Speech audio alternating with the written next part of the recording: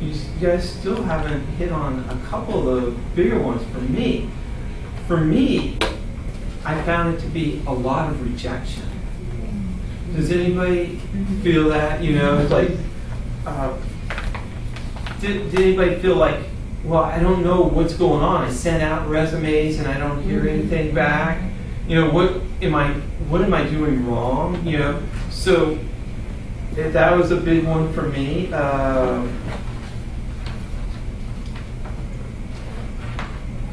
It's an exciting role for you guys to be looking for a job. Is that something that gets you excited every morning? Sometimes? When you're on a roll, when you start getting responses. When you're on a roll. Oh, so it's not that we inherently don't like the job search process. It's that maybe we're not as skilled at it that we need to be, that we get the satisfaction. All right, we're going to hold that thought for a minute. I want to go, does anybody feel overwhelmed that there's a lot to do? Mm-hmm. Okay.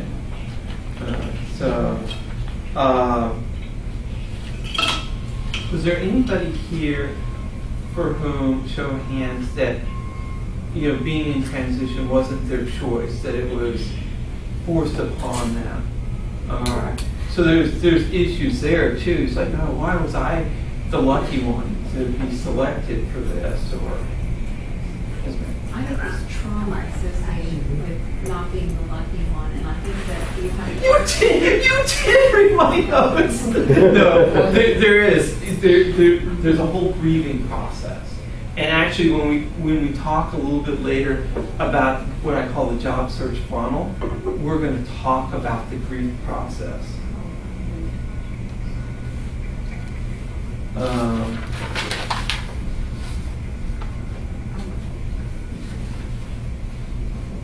Yeah, so that's a lot of the things. What I would like to now do is take a look at those things that we just talked about, and how did they make us feel? So the pay stings. How does that make us feel? Scared. Scared, yes. Stressed, maybe? Oh, yeah. Stressed. You know, you don't know what's going to happen to you. Mm-hmm. You know, are you going to be the homeless person? You know, that's just a lot that could happen. How about all the rejection? What does that do for you? Lack of confidence. Lack of confidence, yeah.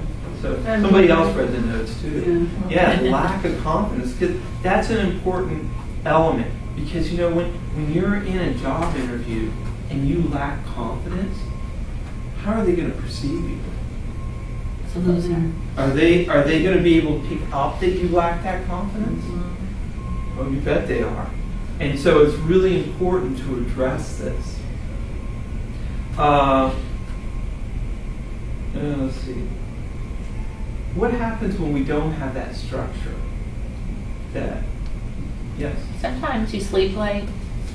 And you just, you take advantage and say, I deserve a little break or something like that. You don't work to your optimum. Oh, not performing to optimum. Yes. Or no goals. Oh, no. I hope, that's part of the things that we're going to go over too. That's really important during the job search, to take care of your health. Because you have to take care of your health. What about, you might feel lonely. For me, that was one of the big things. I was like, most of my friends were still gainfully employed. And first of all, they didn't understand what was taking so long, right? Mm-hmm. And then like Ron said, you got to explain, you're still not working? It's like, you just don't know yet. So there are things that we can do, but there's actually some things that we should have done before. So all the people listening on YouTube, hopefully we're getting to them before they're at the stage where we are, so they can start doing some of the things that we're going to talk about But the next thing I'd like to do, so we're agreed upon that we're not generally not feeling happy with being in transition, except for Rob, who there's elements, but those are short and far between probably. All right, so we're not feeling good. Our confidence is going down. When I was a softball coach for 14 years, when my team was in the funk, I knew I had to turn it around. I needed them to get a little bit of success, right? Because we can build on success. But if you're constantly getting beat up, you're just going to spiral down. And that's what we want to avoid in your job search, right? So we want to do things that are going to keep you guys motivated. Now, we've already talked a little bit about, sometimes you feel good. When do you feel good? Yes. When I'm at like the library where there are other people and I feel like I'm a useful member of a working society and I get away from my environment at home where it's easy to feel lonely. So I'm part of a group and then I'll go to the computer and look for jobs on the internet. And even though that's not the best way, at least I feel I did 3 a day, 3 job applications a day. So I have a goal and I met it. Well, I like that you set goals. We'll talk about that later too, because that's important. Because we talked about the lack of structure, right? Mm-hmm. You have to give yourself structure. If you don't give yourself structure, you're not going to be effective. And I will tell you a little bit about my history. I was a program manager, so my role was to talk with the marketing people, get the market research from them, and then write instructions for programmers so they could code software that we felt would be marketable and profitable. So that was my job. So there was it was a very busy job. I was working anywhere between, on a good week, 50 hours, most weeks, 60 to 80. So I went from having so much to do to all of a sudden nothing to do. And I have to tell you, psychologically, that was tough for me. All right, so let's talk about. We also talked about it being a little bit overwhelming. What are some of the things you need to do when you're in job transition? Just start. What are some of the things we should do when we're in job transition? Yes. Network.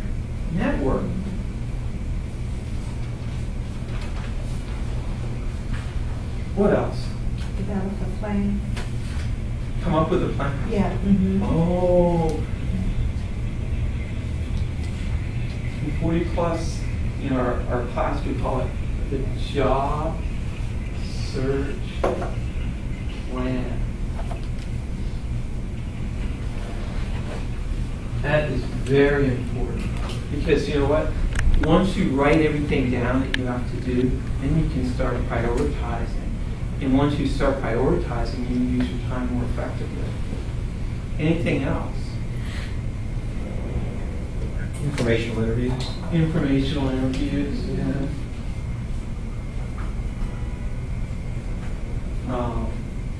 What else?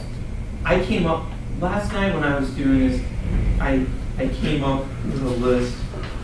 Now, Mary knows this already because she saw the notes. 54. Oh, wow. I came up with 54 items that you really should be doing. So we can come up with more than 3, right? Yes. Well, your resume. Resume, right. What else? Did you say resume and cover letter? Yeah. All right. What else? When I first got here to this area and I was looking for a job, I discovered that I was doing it all wrong because I've never used a resume to get a job. I knew both principles. And so all of a sudden it was just like, I had to learn a lot. A lot. Yeah. But actually you were probably using a more effective technique. the networking technique is much better than applying for jobs on the internet. Mhm. So we're going to talk about that. Come on. We need the juice is running here. What else? Research. Research. Like researching potential employers.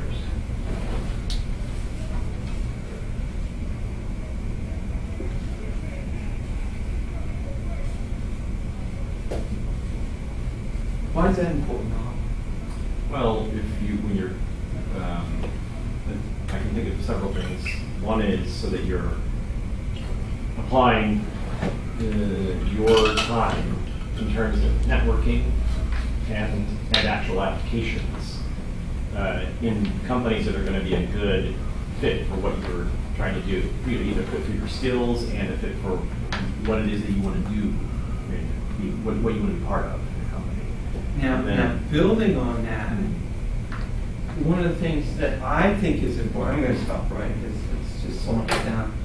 One of the things I think is important is writing out your likes and dislikes, right?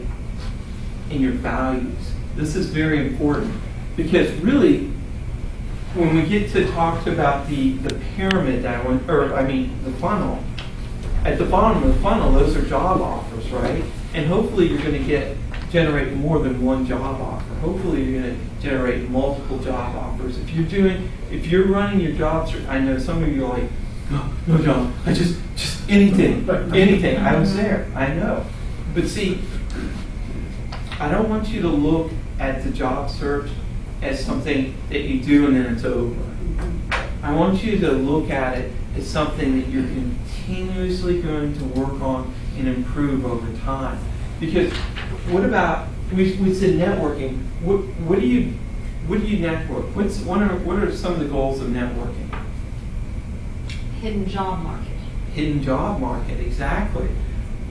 But if I meet somebody here at 40 plus today and I never met them before, are they going to be a valuable resource for me? It could be. Yes. Could be. Could be. But what you have to do is you have to sort of make a connection with the person, right? Because if I know that you're looking for a particular type of job and I know somebody who's hiring in that field, am I going to recommend you if I don't trust you? No, not at all. So really, you have to build trust, right? And how do you build trust when you're unemployed? Somebody said it earlier.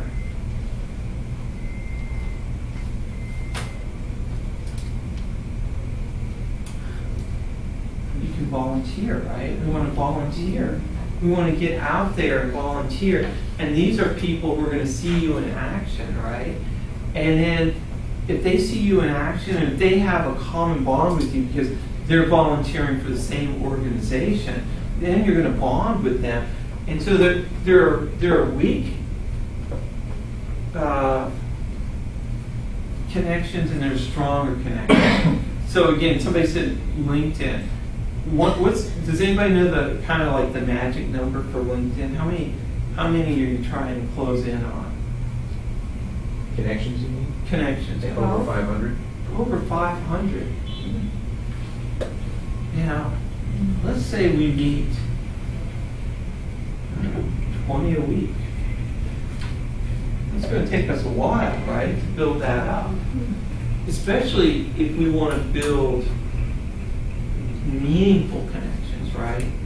And we're going to talk about meaningful connections a little bit later, but basically it's somebody that, for example, Aaron, he volunteers, and he and I work on our grant writing team together.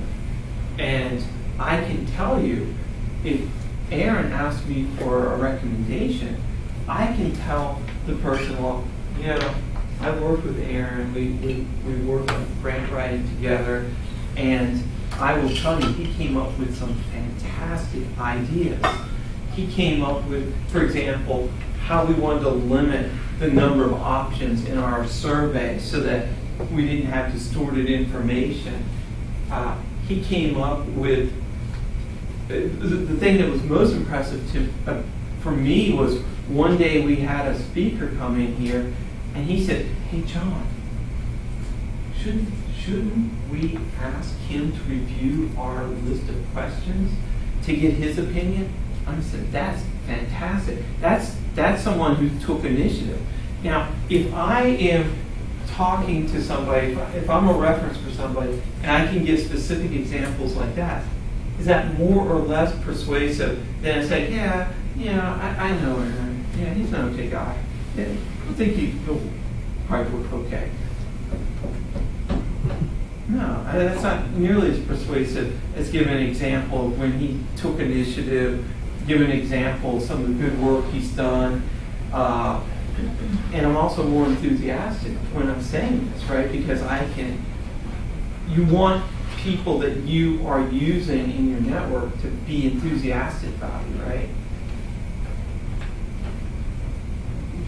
I know it's early, I know it's hot, but we can at least all agree on that. Right? Enthusiastically positive.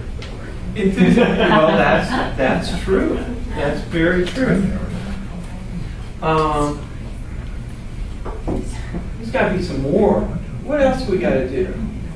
What else? We're missing some big ones, yes. Usually in my past career, when I worked all the time, I would target the hiring manager in an organization that I wanted to work for, and I'd actually call them directly.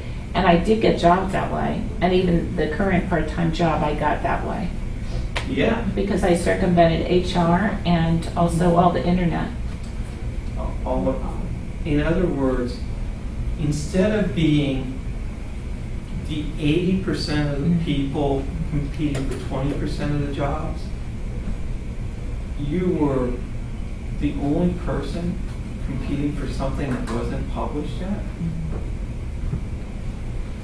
Is that a better odd? Much better. Now, a lot of people, now, do we all like to network? Who likes to network? Let's show hands. Ron, couple. Well, yeah, Tom is unfair. Some, right? We like to network. I'm not seeing the overwhelming majority. I would love to see everyone go, ooh, yes, I love it, Mr. Carter. That's the thing. That's my thing. But we're not. Why is that? Why don't, yes? Because it's cute when you're younger, but when you're older, it's like you're begging in a way, from my standpoint. Because my feeling is you should have a career by now. You know what I'm saying? When you're younger, it's kind of like, oh, I'll help this young person, That's how it was with me anyway. Okay, so but that's an important thing. It's your perception. See, what you need to realize is that, 56% of us are going to find ourselves in at least one, many of us in multiple transitions from the time of 40 and over. And guess what? That number's going up. That's not a shrinking number. And that's kind of a scary thought too, right? But I don't want you feeling like you're begging. So there are things that we can do to get away from that. So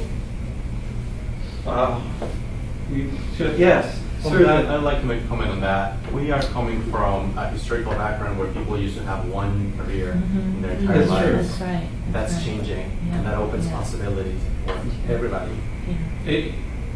There you go, optimistic. How many people, because it's on my list, listen to motivational speakers when they're in transition? All right, that's good. I want to see everybody up there, but I'm glad that I saw about half of the people raise it. That was one of the things that got Tony Robbins, and I felt like connected to him by the end. Because I was listening to him, and there were a lot of other people that I said, I need purpose, right? Because here I am sitting at home, and then my wife would come back from work, and still no job. Still no job. There are a lot of YouTube videos on searching lot. for work. Yeah. Some are I've good. seen about 5 or so. Yeah.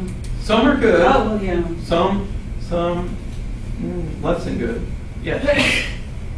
I have a couple of thoughts. The first on motivational speakers. I've got a lot of enthusiasm and optimism when I talk to other people in 40 plus who are looking for their next career success, and to hear their stories is very inspirational to me. Secondly, I think people in this country anyway, and others as well probably, understand how much the culture of the work world has changed over the decades. When I first got out of high school and could type 103 words a minute on a typewriter, I had people calling me at the various law firms at which I was employed, recruiters trying to get me to join another law firm. Nowadays, people are typing on their telephones. Back then, it was the only predominantly female secretaries who could type. So the whole culture has changed, and I have found it to be an exciting, albeit somewhat scary, proposition to be out looking for my next career challenge at age 70. But I'm reminded of the slogan that the Marine Corps was saying years ago, and they were trying to recruit at that time, and they were saying, we're looking for a few good men. I'm one woman looking for one job. And that, knowing that and repeating that to myself has been very helpful for me. I'm not looking, that's all I'm looking for. Right. Just one. It only takes one. It only takes one. And that one can happen at any time. And one of my inspirations is sitting back in the corner there. I remember hearing his story. He said the best job of his life he got when he was age 66. And I'm like, wow. So if he can do it at 66, I should be able to do it at,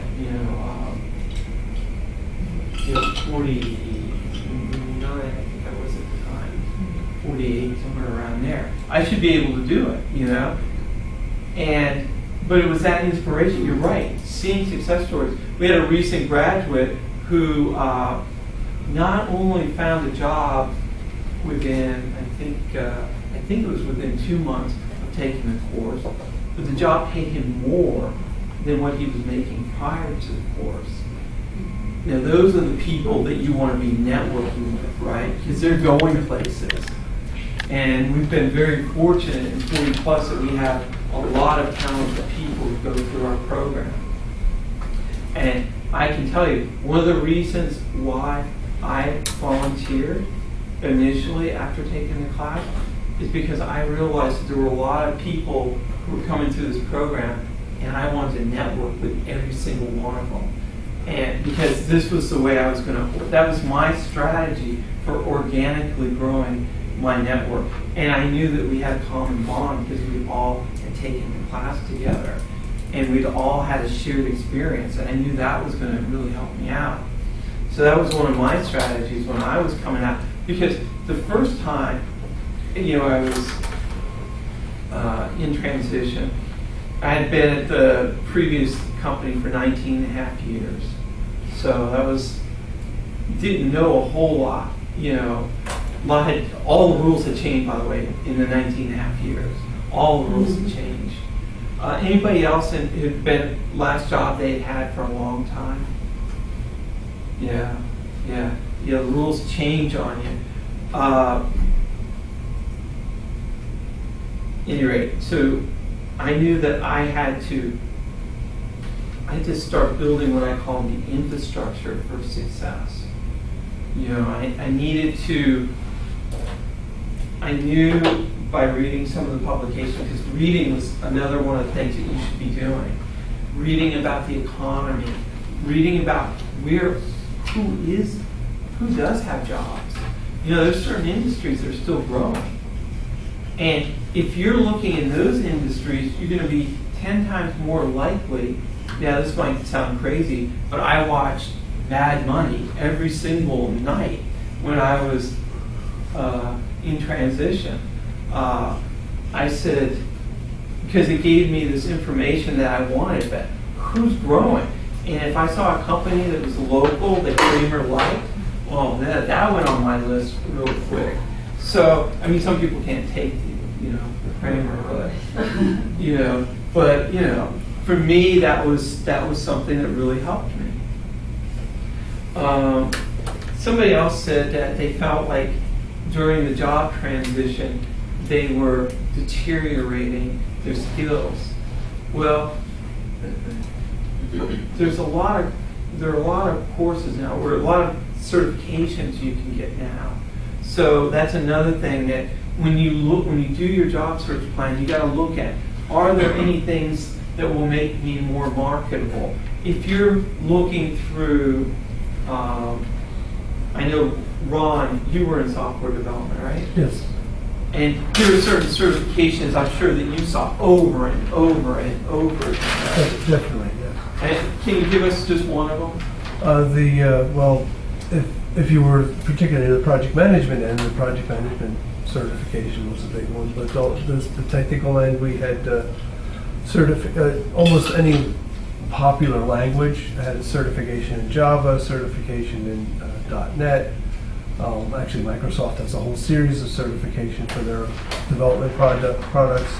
You can get certified as knowing the SQL database language. Anything that had was popular in the technical world had a certification. They had a certification that was a go-to certification that you would want to get. And now the problem is, do we have the money to pay for all these certifications in this retooling?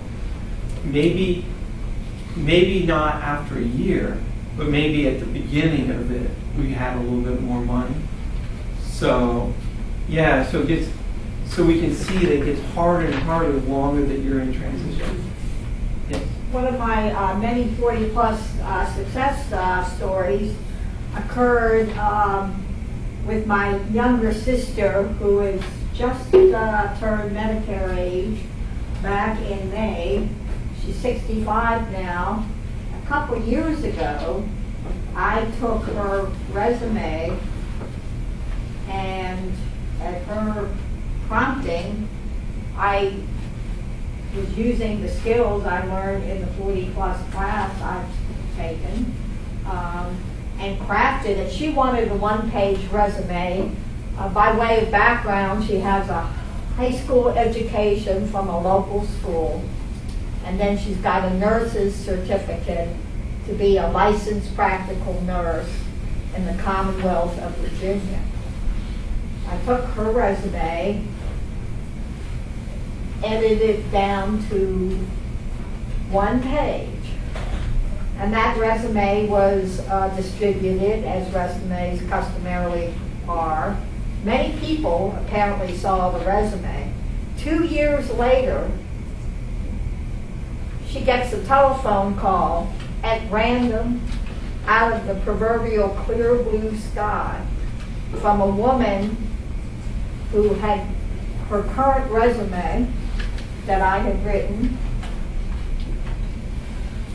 And this woman owns a teaching school to teach people how to become licensed practical nurses. She looked at my sister's one-page resume with the only educational experience being high school and her nurse's training in Virginia, and made her an offer over the telephone to teach for her at her nursing school. And my sister is still doing that to this day. So you never know what life has in store for you. You never know. But, And that's but a- you have that's- you have to put pen to paper, right? Mm-hmm. She got word out that she would 2 years later. He said, But you don't necessarily need the so-called advanced accreditations. She had basically a high school education and then the requisite nurse's training on top of that. But she didn't have any college degree and still doesn't. Yeah, but I'm sure if you took the 40 plus, you said you took the 40 plus class, so you probably were putting in success bites for her bullet points versus job description. You know, I did this, I did that. You were saying this was the result of my action, because that's gonna help you a lot more. And that's one of the keys that we teach in the classes. When you're doing your bullet points, you need to have things that you accomplish on the job, just not the day-to-day task, but what you actually accomplished. Because people nowadays, they don't care about what you did, they care about how well you did it. And that's the key. All right, so I'm going to just give you, Mary, were you a teacher? I was actually, and I just sort of think, I thought, you know, you're focusing on speaking, and so I just wanted to scribe for you, so Tom gave me permission to do that. I mean, look how nice that is. You could never read my writing. Yes, Rob. Just on the list here, there's a couple that people mentioned, I think, and then maybe one more at the top of my head. I'm not sure whether it's sort of subsumed, but one of them is practicing and practicing your interview skills, right? And I mean, obviously, there's a lot more to that, but it also sort of fits in on its own category. It goes with other things. It was on my list. Another one is understanding and defining what your brand is, and then working to develop that. Also on the list. And then the other one that somebody else mentioned was self-care, so budgeting in time for exercise or sleep or all those things that go into that. So. And when you're working 60 to 80 hours, you kind of run a sleep deficit. And so one of the things that I needed to do was rebuild myself, because I was pretty worn out. I had no idea how worn out that job, what toll that job had took on me, except now, I remember 3 years after losing that job, I ran into a former coworker who was still there. And I swear he aged like 5 years in the 3 years. And I was like, holy moly. And he doesn't even realize it, right? And he probably said, "You look great," because you've been resting, hopefully. Well, he actually did. He's a nice guy. He did say I was looking pretty good. So that made me feel pretty good. But you're right, he did. Because I started taking care of myself. And but that also, you know, when we were talking about values later, or earlier, or before, it was one of those things I said, it's important for me that I not have a job where I do that to my body again. Because that was more, I didn't realize the effects it was having on me until I got to step away from it. And that was actually, it was huge for me. Because, you know, you might have to accept a job that you're not paying as much, getting as much paid for. But for me, that didn't matter as much as maintaining a healthy lifestyle. Yes? I went through this process of healing from my former job. And that's when you asked, you know, how we felt about the transition. The first several months, I was totally fine with it, you know, because I was going through this healing process. So, yeah. When we get to the fun one, you will find out that you did what I recommend is the absolute first. Oh, by the way, I forgot to have a disclaimer. The views expressed here today are those of John Wilhelm and not necessarily 40 plus or the board. Sorry, forgot to mention that. Yes, Chris. Yeah, John, I think one thing, you know, we talked about some of the challenges that we face as we go through transition. I think one of the benefits that we have with the experience, and you mentioned it in one of the dialogues earlier, is really knowing at this stage in our life what we like to do and what we don't like to do. And I would suggest that's not a trivial issue. I know it wasn't for me. It wasn't for me either. When I look back, I spent days working on that. Right, I did too. When I look back over, my 30-year career and what I've done and what I like to do and what I don't like to do, ideally we'll all have the option to gravitate more toward what we like to do. Then, obviously not everything we do in a job is going to be something that we love to do, but there are certain ways that you can sort of navigate your way to those areas. And that was big for me because, some of the jobs I've had in the past were gotten through networking, and they were roles that on the surface looked okay, and then you got into them and you realized, geez, this is not really what my passion is, and it's a major part of the job. So I think one of the benefits we have is really understanding at this stage in our life what we really like to do and what we don't like to do, and hopefully have the option of that. Well, and even if you don't have the option at first, one of the things that was interesting to me is when the board came to me and said, John, do you want to be executive director at 40 Plus? And I said, well, I'm going to have to think about this. Doesn't pay anything. And probably a lot of hours. And I said, well, I first turned down and said no. But then after a few months, I realized something. I revisited my likes and dislikes. And one of the things that was on my like list was I love being the coach. I was a coach for 14 years. And I love coming up with the game plan. And so I said, geez, I can do that now for an organization that can really benefit from that and help a lot of people who I know could really benefit from that leadership. And so, I can't remember how long I made the board wait, but I think it was like two or 3 months later, I went back and said, I'll do it. Because nobody else has stepped up. And I said, well, there's going to be some fun things that I can do for this. One of them for me was that game plan mentality. And I'm working on, as we speak, I'm working on my 90-day plan for 40 Plus on how I'm going to take us to the next level. And so that's exciting for me. And that got me back to the 60 to 80 hour work week type of mentality without the hours. So it was like kind of nice to be able to do that application. But it was because I had done that likes and dislikes,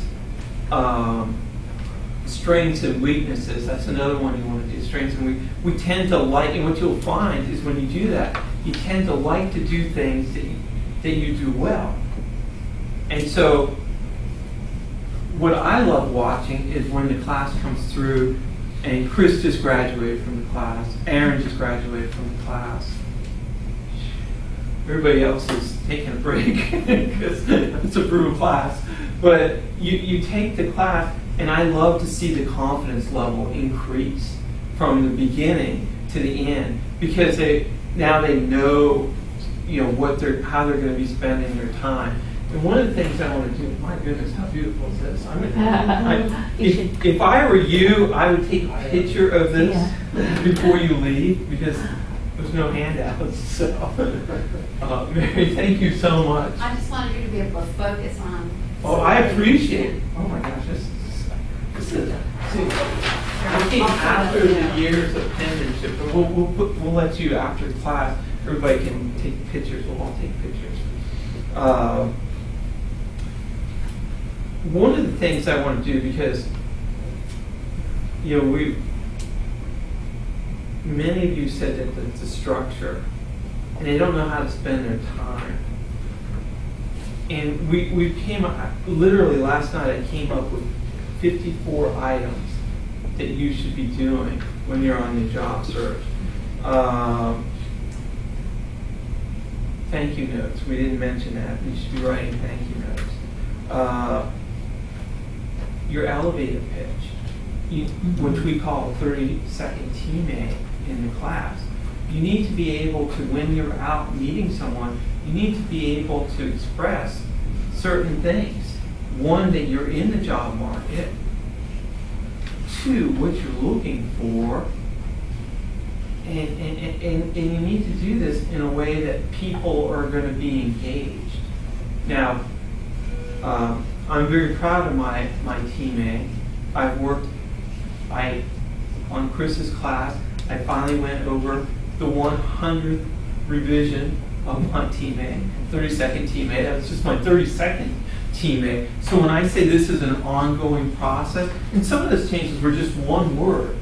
Sometimes it was key ideas. There's one point in my teammate where I said, if you know anyone facing an important financial decision, please introduce us. And I realized that I was cutting out so many people. So I changed it to, if there's anyone you care about, anyone that you want to succeed, you want to have succeed financially, please introduce us. And that made it much more encompassing, right? It's really hard for somebody to come up with somebody who is facing an important financial decision. They might know somebody who's buying a house or refinancing or something.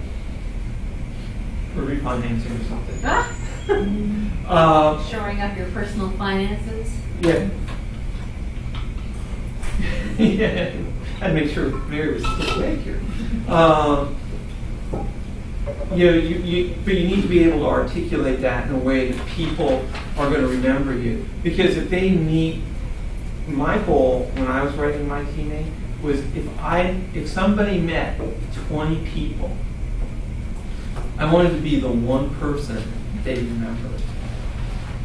And that takes a lot of time. Now, again, part of the beat up part of the job search is that a lot of us don't have this infrastructure in place, right? I didn't have it in place 3 years ago, 4 years ago, but now I do have it in place. So now, if I'm looking for the next job, all of this is already ready for me. So I can conduct a much more efficient job search because I already have the success bites for my resume. I already have a whole lot. I know I've gone through, and by the way, even 4 years later, it was such a horrific experience for me to be in transition for that long, 14 months, that there's not a single month where I don't do something on my job search, whether it's think of another success bite or refine an answer to a challenging interview question. Still doing it because I know that at age 53, there's going to be many more opportunities down the road to use it because now the typical jobs you're going to be at are only going to be like a year and a half, 3 years, something like that. So that I got a few more cycles. It's all reusable stuff. All right, 32nd page. Yes. I'm just going to go down. We said personal finance. Actually, yes. Yes, personal finance is very important as well. But I wanted to share something with you guys. I came here last fall from a different country, and my wife and I both, we were unemployed. And so I went to a place in Northern Virginia. There's an institution, the name is Skills Source. I don't know if you have ever heard about it. So she's a lawyer from a different country. Well, she cannot practice. So she cannot practice as a lawyer here in the United States because she needs to take the bar and everything. Right. But she said, okay, maybe I can be a volunteer, or if I can join a firm, volunteer. So what this is like a triangle. So a skill source started providing her with stipend. It's the first time that I've seen here. Skill search or source? Skill source. Source. In Northern Virginia. So what she did is she got into a three-month program, like an internship, but without pay. It's the minimum like $7.50 per hour. But that allowed her to get this hidden market in the same law firm, and she applied to 2 jobs, and in the second job, she got that job, and she started on with the 5th. Oh, congratulations. Yes. So the thing is, okay, it's not a big salary, but for us, it's a blessing because I was paying the market rate the insurance for the house for the entire family, Right. and she just needs to pay $100 for all of us. And the Oh, company- wow. And it's above the silver. That's worth one. it alone, right? Yeah. So I told her, don't see only the figure for the salary, Right. but this has a value as well. I think for me it's like $20,000, I think. Oh, wow. Yes, because it's not the silver, it's the gold one, EPO. You can choose your doctor, and also she had like 15 days of vacation and all the benefits, life insurance as well. So I said, yeah, of course. So now, maybe this is good because, as you said, we can volunteer first, and then that can open up the gate. You can, and now there's one thing I want to tell you about volunteering. I don't want you volunteering to the exclusion of conducting your job search. It needs to be a part of the overall plan. As much as I would want you all helping me 40 hours a week here at 40 plus, I know that, you need to, your primary goal is to find a job. So your volunteerism is, the purpose of that is to get you known by other people. Let other people see how well you work. And so usually my rule of thumb is you probably shouldn't be volunteering more than, say, 8 to 10 hours a week. Depending upon how serious you take your job search. By the way, at one point I woke up, and it was actually after the 40 plus class, and I said, you know what? I was working, 60 to 80 hours a week for somebody else. It's time to get serious.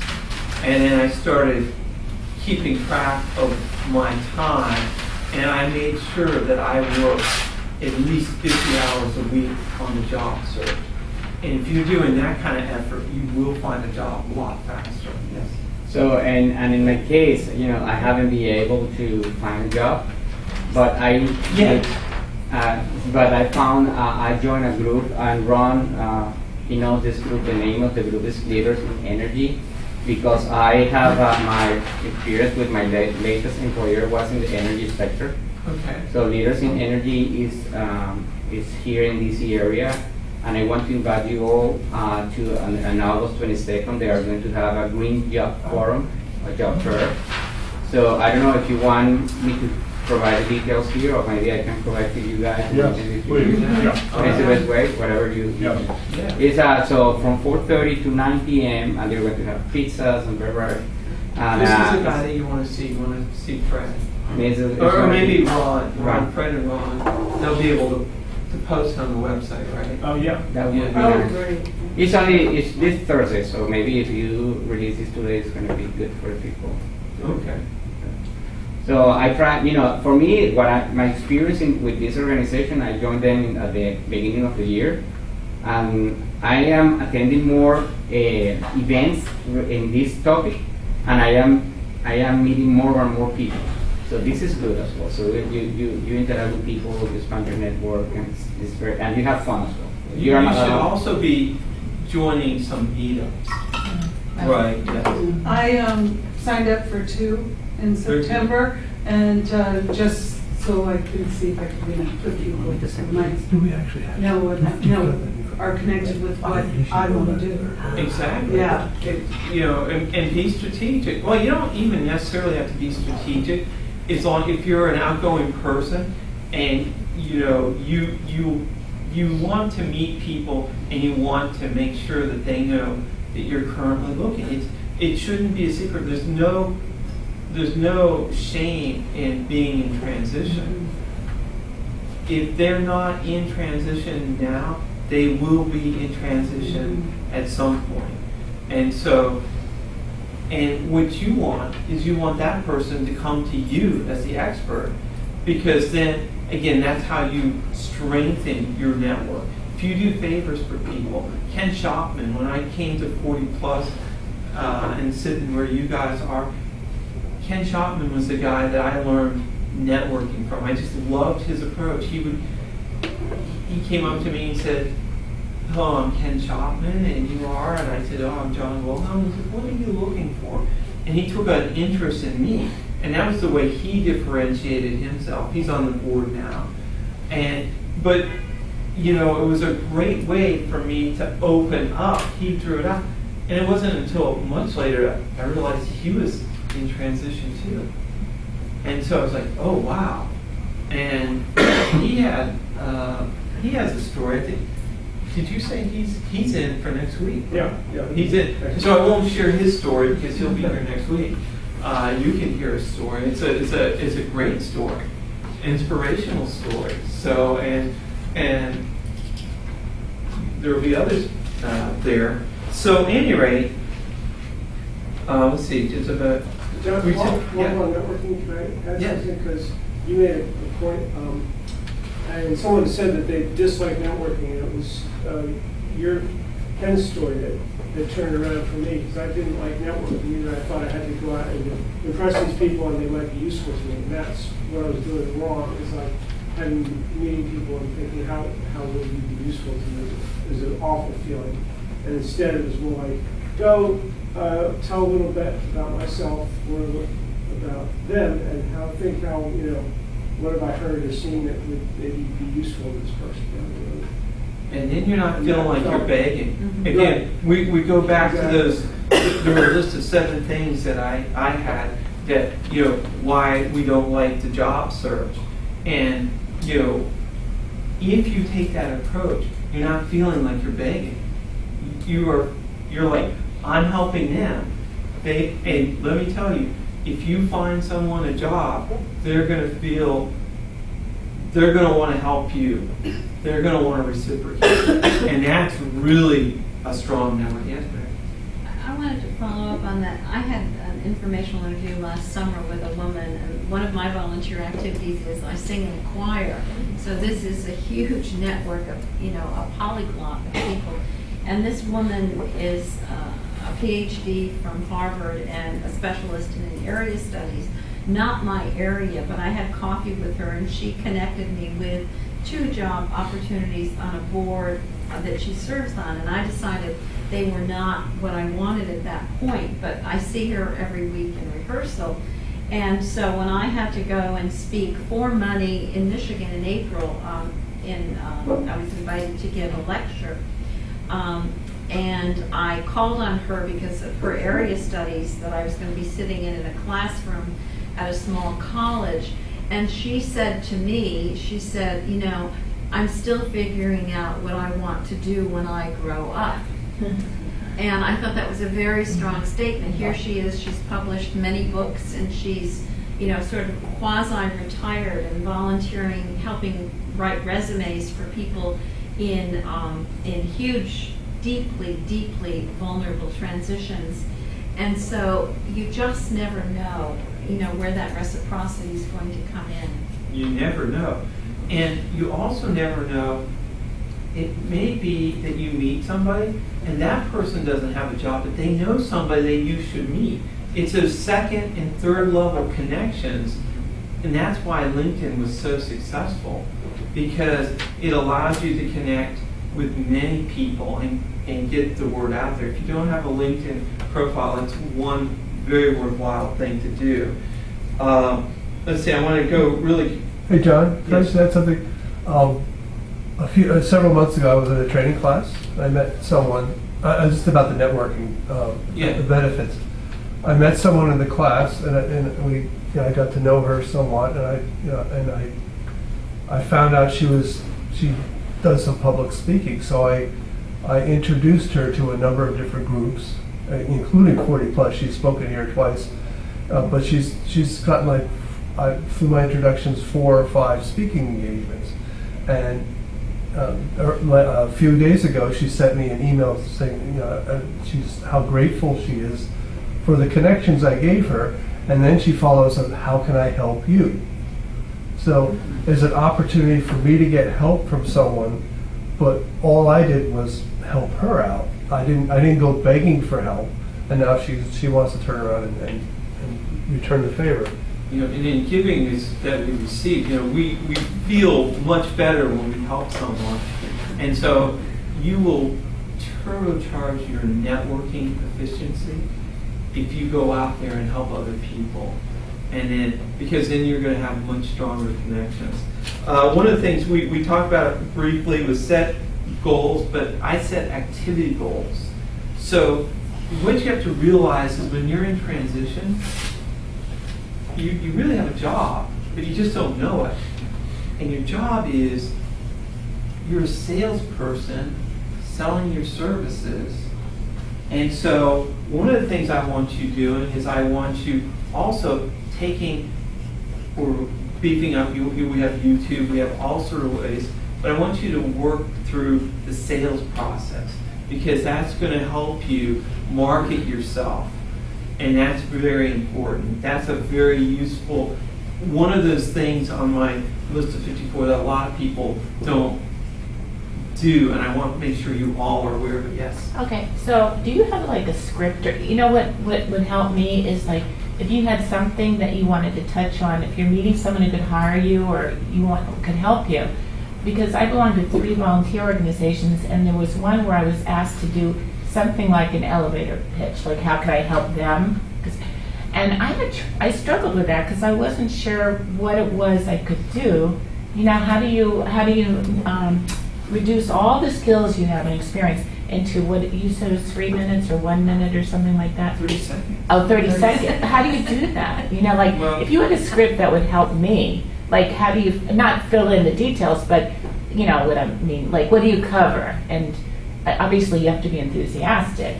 Well, and look right. What I would recommend for you, in all seriousness, is take the class. Okay. These 2 guys will tell you that we practice the teammate. Oh yeah, see Tom afterwards.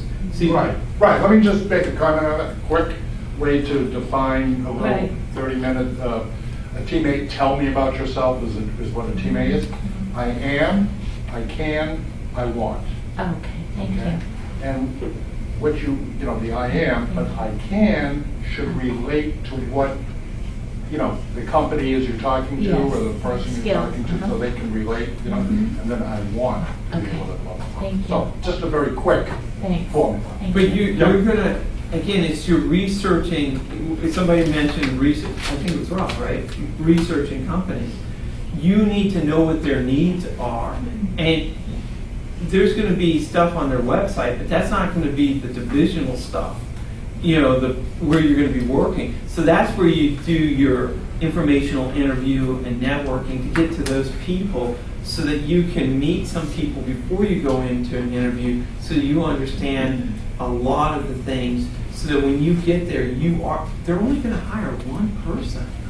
Those numbers aren't real promising. So you need to position yourself so you are that one person. And so, and there's a lot of things that you can do, but it's a lot of work. Like I said, I have a list of 54 items that I do and did. Because I'm constantly improving. I'm constantly working on my 30-second email. I'm constantly working on, answers to my challenging interview questions. And so it's not something that, it's not a skill that you're going to want to take the class and forget about. It's something you want to take the class, and these 2 guys, they're just starting their journey. They think, ooh, I'm finally out of the class. But they still got a lot of work to do. But at least they know what they're doing now. And now they can use their time efficiently. And that's gonna speed up. We're running a little low on time. One of the things I'm just going to go through here. I would set activity goals. This is really important. When you're in sales, they want to know how many dials you make a week. And so I said, wow, that's an interesting concept. If they're doing this, maybe I should be doing this too. And they want to know how many, and this is why my first job, my first time in transition, I got 1 job offer. But the second time, I had 4 job offers in 6 weeks because I knew that I had to be making dials and reaching out to people. And again, not in a way that I felt like I was begging, but in a way that I was, touching base with them, asking them, hey, what are you up to? And then they're going to reciprocate. Well, what are you up to? Well, I'm actually in job transition right now. And when you ask for somebody, can you help me? You don't say, yeah, I'm looking for a job, can you help me? That's not specific. You say, do you happen to know anybody who works at XYZ Corp? You want to make your ask very specific so you don't overwhelm the person. And then what you're doing is you're contacting so many people and you're moving over so that Frank can get off. So you have all these irons out there, and each person is moving you incrementally closer. And then you put enough of these out there, and you're going to find a job. Now, one of the things I talked about, and I need Mary more than ever right now. Mary, can you draw a funnel for me? A funnel? A funnel. Sure. Because this is really important. In my 3.5 years. An inverted triangle is what you mean, right? A funnel? Yeah. It's a little. Yeah. Like that? Yeah. Yeah. Okay. And then we want to kind of narrow because towards More? the end. Yeah. Down to a point? Yeah. Well, yeah. There you go. Now, this is what I call the job search funnel. And it's really important when you find yourself in transition. I find that in my 3.5 years of working at 40 Plus, that there are certain things, the sequence is really important. Okay? At the very top, and again, I'm a financial advisor, but this is really important. The absolute first thing you need to do is find out, you need to get medical insurance. It might be COBRA, it might be from your spouse, it might be from one of the exchanges, but you need to get insurance. That's very important because it can wipe you out if you happen to become ill and you don't, and that can wipe out all of your financial, all of the savings you have. I've seen it. It was one of the saddest appointments I was ever on. I saw this couple, and he was in his early 70s, she was in her mid-60s, and I'm meeting with them, going over their assets, and they had nothing. And the guy said, look, I want you to understand, we used to save 10% for years and years and years. But then my wife got a chronic illness, and his insurance was a straight 80-20 plan. And as they were trying to diagnose his wife, the expenses just got so big it wiped out literally all their assets. So that's the absolute first thing I want you to do. I stuck up the word adequate as well. Yeah, adequate is very important. Don't go cheap here. This is something that can wipe you out. Now, what are some of the other things that are up here? I want you to also take a look at your assets and your liabilities. You need to, and your cash flow, because you need to know how long you can survive in your transition. I want you to start slashing expenses.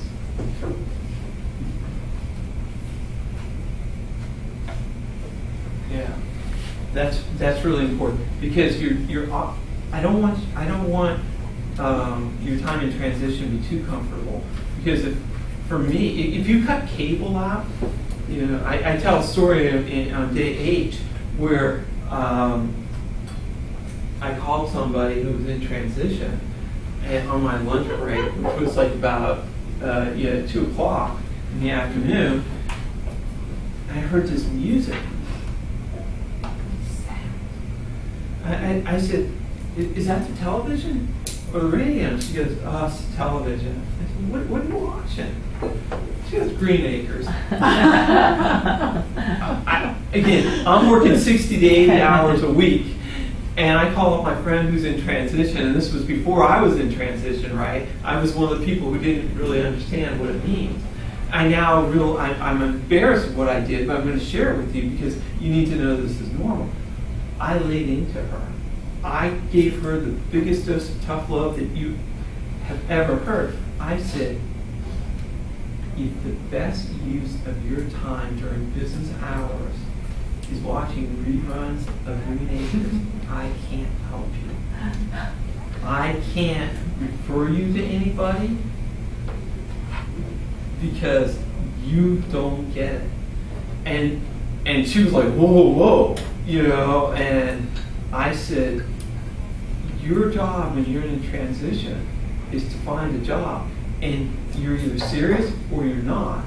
And I said, watching Green Acres? I said, you can watch Green Acres 8 o'clock at night, but don't watch it when you have a prime time that you should be calling on people and asking them and networking.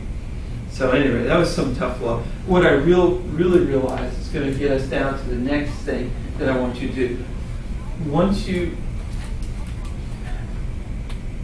particularly if you lost your job, you have to go through the grieving process.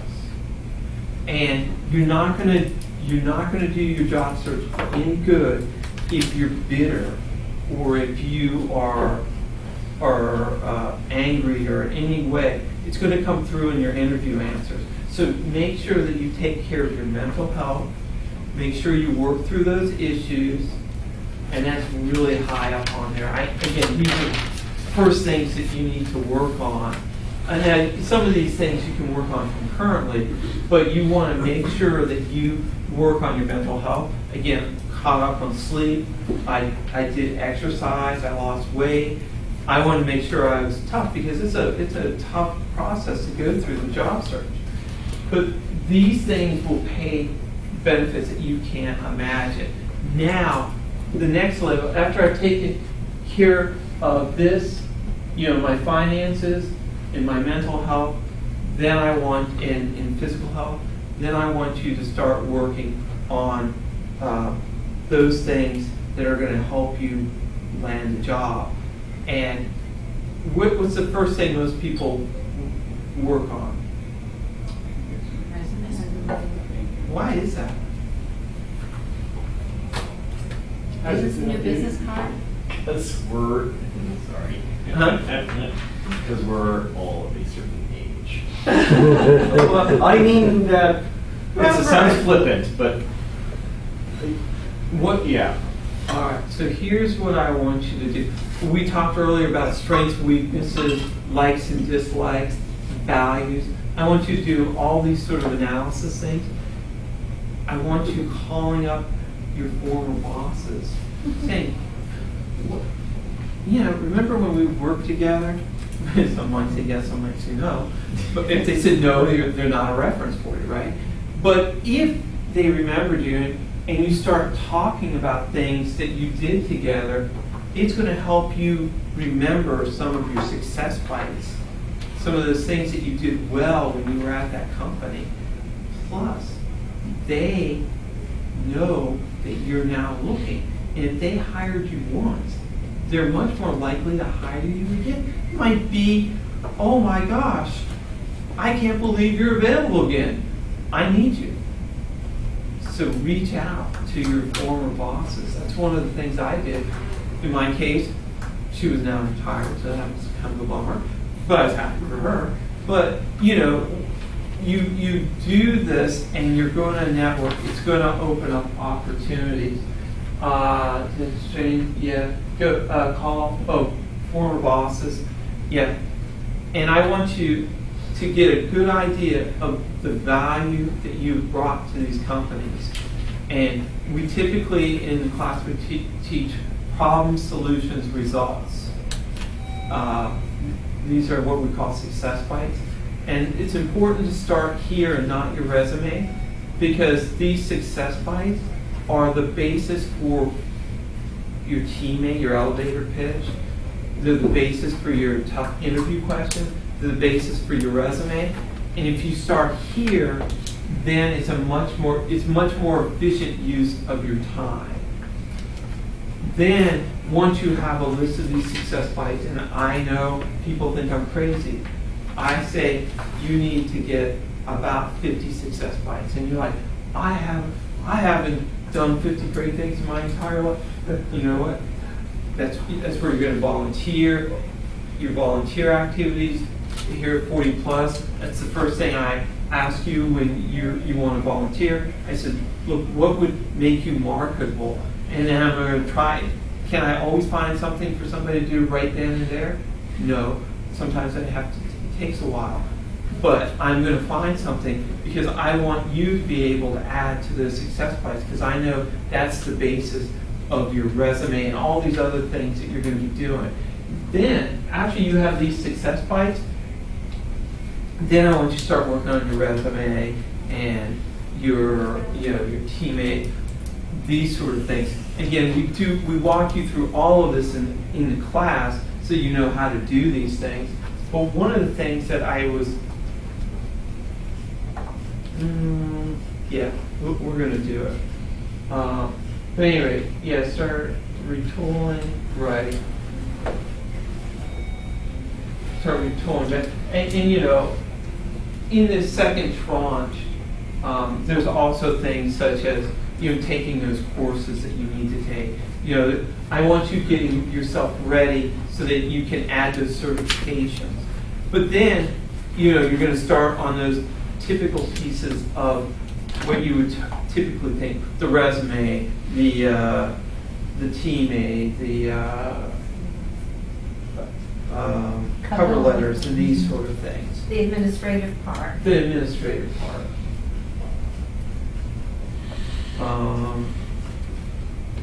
I think if you follow your files of contacts.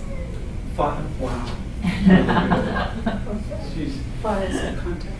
One of the things on my list of 54 things I didn't get to was actually I created a spreadsheet, and every single person that I contacted, I had their name down and what I discussed, and then I would periodically give them updates, because they might think, oh, he must already have a job. But clearly after a year, I still didn't have a job. So it was important to reach out to them again and let them know, hey, I'm still in transition. And of course, then they're wondering, why am I being so inefficient? But again, it was because I didn't know the order. I didn't know how to do certain things. But I think if you follow this, this is going to get you a long way. You're going to be really efficient if you start working on your success bites. And again, you're going to do your success bites. How do you do your success bites? You talk with people who know you, and you're engaging in a conversation. And if you call somebody out, one of your friends, and you say, what would you say my strengths are? And that's where you're going to start the conversation. And they're going to give you, I don't know. Why are you asking? Well, I'm in job transition. So I didn't call them to tell them I'm in job transition, but the message is out. See how subtle it is? Yes. Okay, when you look at your references for other jobs, you can get some idea also, like people who know you. Oh, absolutely. Your references, you want to keep your references up to date. Even more importantly, when I called somebody up for a reference, I wouldn't just say, hey, would you be a reference? I engaged in a conversation with them about when we worked together, those things that they liked. And then I followed it up with an email, and I identified, again, because I had already gone through this success bite thing, I identified a few of the success bites for them in an email follow-up, thanking them for agreeing to be a reference and reminding them of some of those things. It was in writing. Now, when somebody called them up, they knew what to say. I made their job really easier. I didn't feel like I was begging, because it's all right there. I did all the work for them. And now, again, this is a lot of work. This is why I said being unemployed is a full-time job. You know, it's at least a 30 to 32 hour week job. And then I want you to supplement that with you know, networking and volunteering. Any questions? Yes. Oh, I'm sorry. Yes, go ahead. Oh, yeah. I was going to ask was if just any gonna- questions. I had no questions, but I wrote a 1990s resume, you know, when I first started looking for work. And my friend was like, no, no, no, no. And she, because we've been friends for 24 years, she wrote all the success fights without even talking to me. And I didn't even know that that's what they were. So it was like, Yeah. I was like, wow. But that's what we work on in the class, working on those success bites, because that's what I call the base element, the unit of success. You need to have these success bites now, because that's what people are looking for. Again, they don't care what you did, they care how well you did it. And you have to be able to articulate. If you can't articulate, then you want to take a class like 40 plus. Before, yes, Rob. I have a question with you. Yes, go ahead. That's Okay. So, like many other speakers, you have now tweaked something in my head that is a, you know, if you talk to people about LinkedIn, or you talk to people about how to answer talk interview questions, talk about resumes, and people who are very good at it, giving you good information, you'll get sometimes some contradictory information. So here's my question. Yeah, that's what I was going to ask. About time spent and your plan for activities. Right. So you said earlier in talking about getting on a roll, Right. building on Momentum. building on the momentum. Right. Okay. We had a speaker actually here a couple weeks ago who, Which one? I don't remember, but was talking about the need to focus on your, you know, you've got to hit there's the heavy lifting tasks, identifying your success bites and perhaps building your network, whatever it is. You've got to wait into that. And the line she said was, you know, I did my laundry today. That's not a, okay, a perfectly valid example. That's too far. You don't want to start too low. But there's a balance here, right, between identifying some more easily achievable successes to get your momentum going, to build your confidence in your job search activities, versus the large items that maybe are going to take, you know, days, weeks to continually work at, and you're not going to see a success from it. How do you balance those two? All right, so here's what we're going to do. We're going to do, Mary, I need you. You're up, and I'm going to give you the cheat sheet here. Can I respond to that? Yes. Because we had someone in my job group who was out of work for 2 years, exquisitely skilled electrical engineer and computer guru. And we were all talking about being stuck. And so I suggested a part-time job, 3 days a week. And this has been an enormous contribution to his momentum, because now at least he has money coming in, so the knuckles aren't as white as they used to be. And he's got structure. And it's not his dream job, but he's having fun at it. And it's the idea of creating this to have fun and to have positive energy going into that search. So that's that momentum. Okay, we got more to do. This is, I want you to take all the people on these. All right, so one of the things that I did, because in software development, you have to break what we do, work breakdown.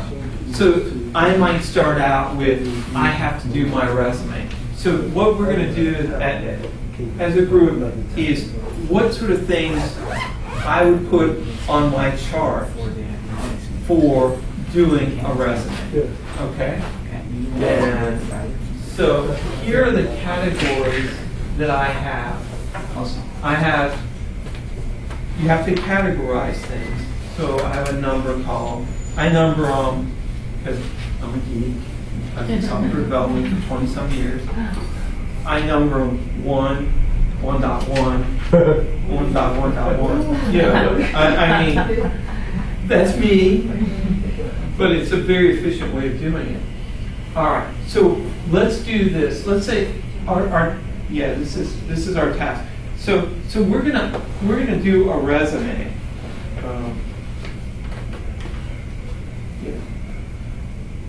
What are some of the tasks I have to do for a resume? Yeah.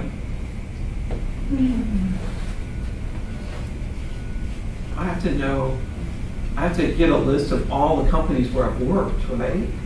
The dates, phone numbers, all sort of, where I worked. So that's one. Job history. Yeah. Okay, just copy those. Yeah. So then, yes. I have one quick comment about that. Yeah. So when I took the bar exam and I was filling out the bar application, I got the worst headache of my life trying to go through my job history. When you take the bar, you have to go back in time to every address you lived at since you were 18, every job you've had since you were 18 years old. So I was like 28 or something. So I have to go back in time somewhat. I got the worst headache in the world. And what I did was I created this master spreadsheet listed every single job, every single address in like reverse chronological order. Now I have it saved. On a thumb drive, everything. And I just keep adding to it each time. I have that same spreadsheet, and not only do I have addresses, but I also have jobs. Mm-hmm. So there's two components in that. Addresses, phone numbers, everything. Supervisor name. Supervisor name, when worked, etc. Because I never wanted to have to do that again. And this is what I talked about, having the infrastructure in place. We've done it once, we have it in place. You never have to do it again, hopefully. I hope you back up the hard drive. Okay. Yeah. Yeah, another reason to do that, if you do apply to a company that has government contracts and you have to have a security clearance, they ask for all of that information going back to high school. So I just suggested a piece of homework from this class. Everybody just go home and make a list, a database of every place you've worked, names, numbers, locations, all of that. So you won't get the headache when you have to. So basically what I did is,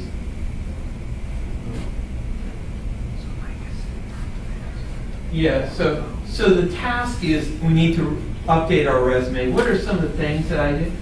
Well, we have to write out our job history, like we said. Then the second thing we have to decide is what's the best type of resume for me? Is it chronological? Is it functional? Is it a hybrid? Personally, I'm biased towards chronological. Nowadays, if you have gaps, that's okay. They just want to know, they want to do. I was listening to on YouTube. One guy was saying, he was a recruiter. He goes, if they give me a functional interview, I start off by saying, what are they trying to hide? And he said that is not the mentality you want them taking when they're looking at your resume. And so I love that piece of advice. So I was always, I recommend chronological. Then I want to start working on my success bias for each job. Now, I'm going to start with the most recent jobs, right? Because those are the most relevant. And I'm going to work my way down to the older jobs. I'm going to write, the profile. So how long is somebody going to look at your resume before they make a decision on whether to give you an interview or not? 10 seconds. If you're lucky. 6 is typically. So your profile, and we teach this in the class, your profile is that part, that upper third of your resume, and you want to make sure that sells you. And on mine, there's typically the job, and this is, by the way, how I customize my resume for for each job, because I've gotten it down to a science now, right? After a while, if you get the process down, you can do it really easily. But I have a master resume that has every single success bite for every single job. And then I read the job description, circle the keywords, and those success bites that fit in best for the job I'm applying for, those are the ones I pick for that particular job. Because I have a master resume, I can do it. I can customize a resume in about an hour and do a really nice job. On my profile, I'm picking the 3 most valuable success bites related to that job. That's the first thing they're going to read. They can make a decision in 6 seconds or not based on that and my keywords. And I make it easy for them, right? I know this is what they're trying to do, and they're going to get to my resume and they're like, oh, I like this. This guy knows what he's doing. And they're going to hopefully give me the interview. Because that's all a resume is going to do, right? It's give you an interview. And then the second thing is you got to do well in the interview. But, so I do a job title, a brief description of what I'm looking for, which, by the way, mirrors what they're saying in their job description. And then I select my 3 most important success bites, and again, keywords around it. And I recommend that you do this for all of your tasks. All your tasks, because it'll start making you think about what you have to do. Now, psychologically, the toughest thing about job search is that I'm still unemployed. But if you have a bunch of things like this, you can say, wow, I've really done a lot. I'm that much closer. And psychologically, you can see your progress. I would have the status. I might say, 100%, I would just check it off, or 50%, like here, 67%. I would keep track, and I would know how much farther along I am. So you get an idea of what you get. This customized profile. Customized profile is to Oh, well, that's okay. But at any rate, this gives you an idea. You break down each thing. Again, when I got to the profile, I broke the profile down into the 4 things I needed to do for the profile. And I just keep going on and on and on. And this will not only let you see what you've accomplished for the day and say, hey, did I deserve it? Do I deserve green acres at 8 o'clock tonight? Or do I need to work a little bit more? Because you actually have physical product for that day. And now, again, there's going to come a time where your activities are going to change. Once you have your resume done, then you're going to do one for update resume. And the update resume is, again, when my template has nothing up on the profile and has all my success bites listed for the individual jobs. When I read that job description, I pull those 3 most important resumes from my success bites from my entire resume, put them up on top. Then I start deleting the other ones that don't matter, and voila, I can literally in an hour have a resume that is tailored to that particular job that I'm applying for. Does that sound like a good idea for you? Yeah. That's what you do? Yeah, it's a very efficient way to do it. And that's what I hope. So really quickly, any more questions? Because we're running over, but I hope this was sort of helpful. Yeah. Did you guys? Any questions for me? No vehicles, but Mr. Ed is okay, right? Mr. Ed, Father Knows Best, all those good classic. Some people working at home, I'll just say, put the TV on, it's like the background noise. It's pretty. I know, and I mean, I literally told the woman, I said, unless Arnold the pig is giving job search advice on this episode, you might want to consider turning it off. Because I said, you never know when somebody's going to call you, like I did. And I said, that is not a favorable impression. And now, at this point, I'm going to turn it over to Tom.